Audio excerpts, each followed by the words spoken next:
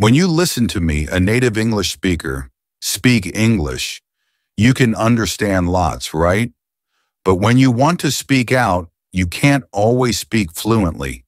Why? What's going on? Let's find out. I feel for you.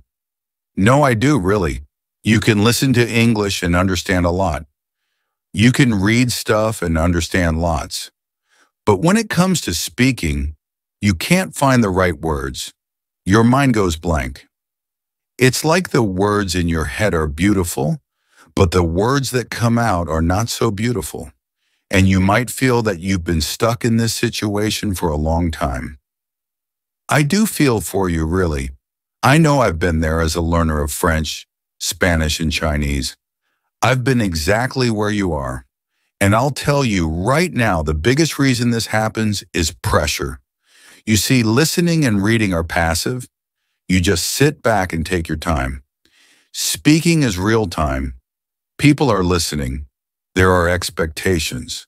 There is pressure, and most people stutter. That's what happens, of course, with the pressure. I am sure I can help you. By the way, my name is AJ. This is my YouTube channel. So, in this video, I'm going to tell you the 6 main reasons you may not be advancing or progressing as much as you want with your speaking fluency and what you can do about it. At the end of the video, I'll also give you some tips on how to handle that real-time pressure when speaking. Okay, sound good? Number 1, you are trying too hard to impress. And very often, that means you speak quickly. When you speak English, people are watching, waiting, expecting. It's like you are revealing yourself. You are showing a part of your personality, your identity. It's terrifying, right? And people will judge you, whether it's right or wrong.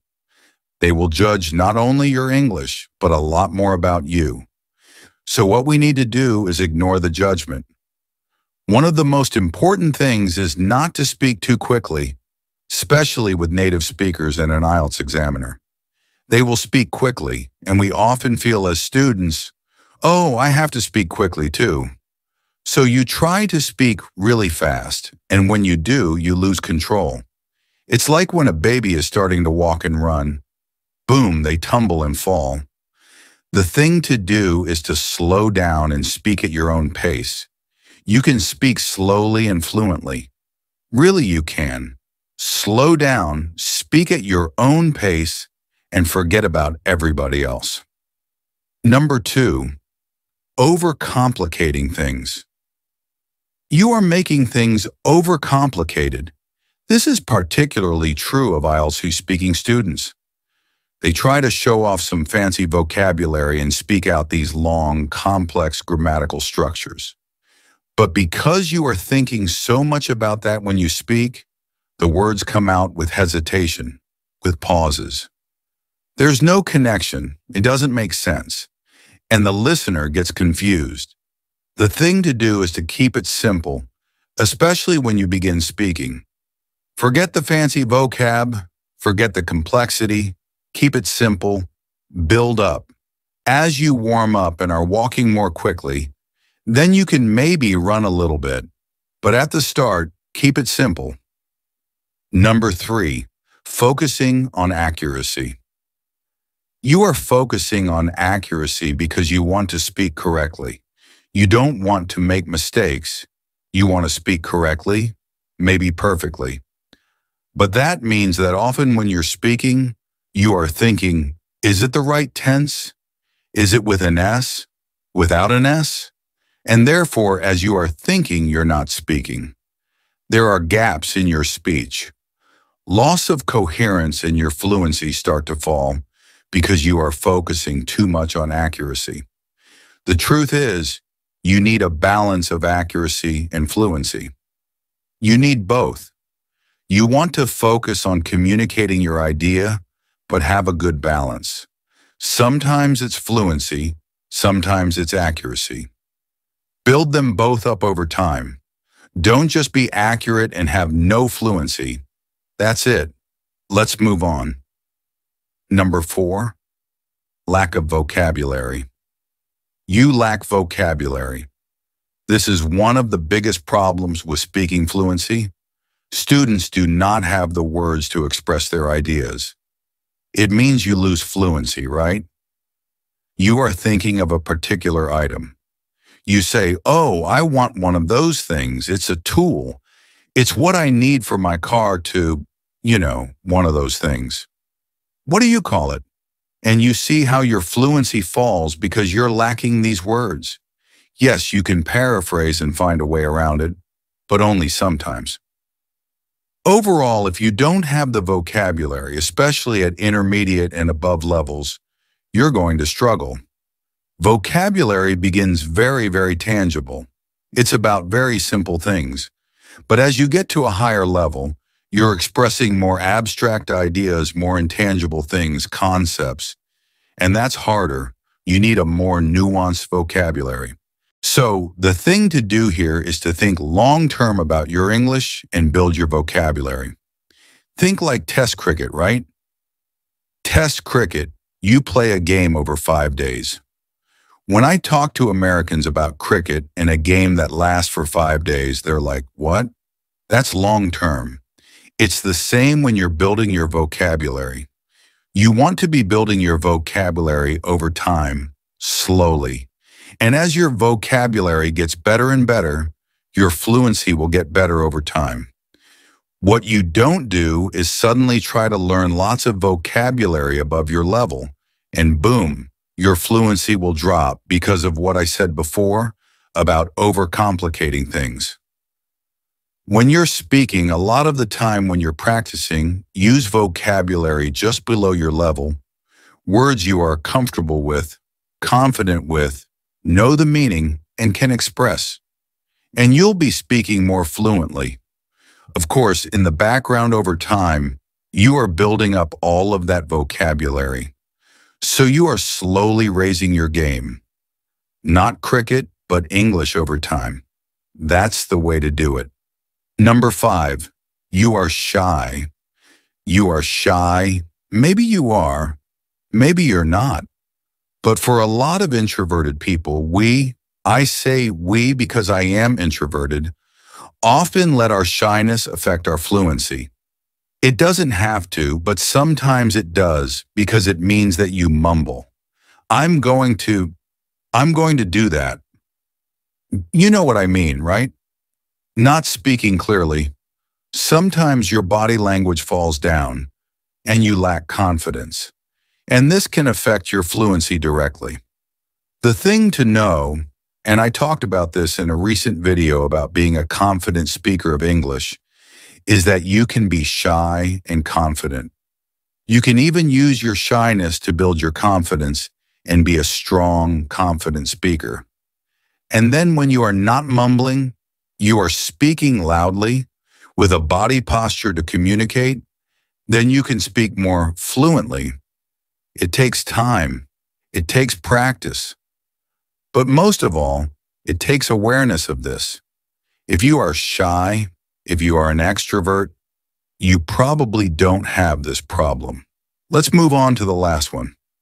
Number 6, you don't practice enough. Now, when I say practice, I don't mean practice speaking, although yes, you need to practice speaking lots and lots. I mean, you don't practice fluency enough. Practice fluency. What do you mean? I mean, you need to practice speaking your sentences and your ideas again and again and again.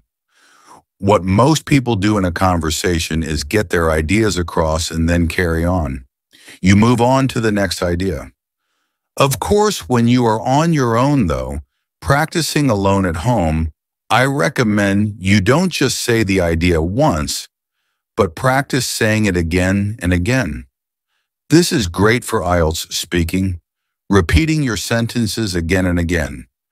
You are practicing fluency, just getting the idea and practicing saying it more fluently. The other thing to do is to notice and learn phrasing and intonation. Phrasing is where the native English speaker pauses in their speech, okay? And the intonation, each phrase has an intonation pattern. There are no fixed rules for this, but there are patterns you can follow. For example, take this simple sentence, right? If I could speak fluently, I would pass my test. The phrasing here is, I stop after fluently. If I could speak fluently, pause, I would pass my test. That's how a native speaker would normally, not always, but normally, naturally phrase that sentence. And the intonation, especially with these if sentences, is DDD, DD, D, DDD. If I could speak fluently, I would pass my test. Okay? So that pattern is common. If you can pick up these patterns, learn them, and notice them, a great place to do this is interviews. Interviews of famous people, actors, etc. on TV, you'll start noticing this. Basically, it takes all of these grammatical structures, breaks them into phrases where a native speaker would break down the phrasing, and shows you the intonation. You just repeat and practice. That really practices your fluency. It's a bit like shadowing on steroids. It's a really great way to do it. And that practicing fluency, funnily enough, makes you more fluent, right? Good. So, there you go. Now you know the 6 main reasons why you are not speaking fluently. Remember what I said at the start? Knowing is not enough. If you want to change, you need to do something now. So think about what you're going to do differently. Oh, and do you remember at the start of the video, I talked about pressure?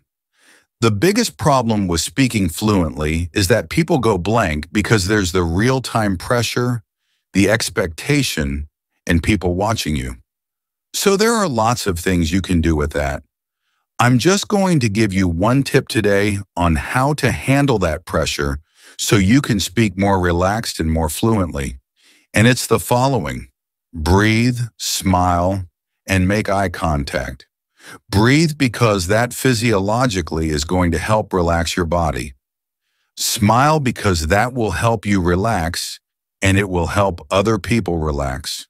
When they relax, you relax, and it's a virtuous cycle. Everybody's relaxed, and the eye contact will just help again, make you relaxed and other people relaxed. It's a good communication technique. Okay, so breathe, smile, and make eye contact. If I could speak more fluently, I would pass my test. That's it. I hope with this video you will be able to speak more fluently in the coming weeks as you take action and practice more. That's it for today. Thank you so much for watching. If you've enjoyed the video, please like, turn on the notifications, and subscribe to the channel so you can find out about upcoming videos. Leave me a comment and tell me which of these tips you enjoyed or liked today. And that's it. I will see you next time in the next video. Thank you so much for watching. Take care. Bye-bye.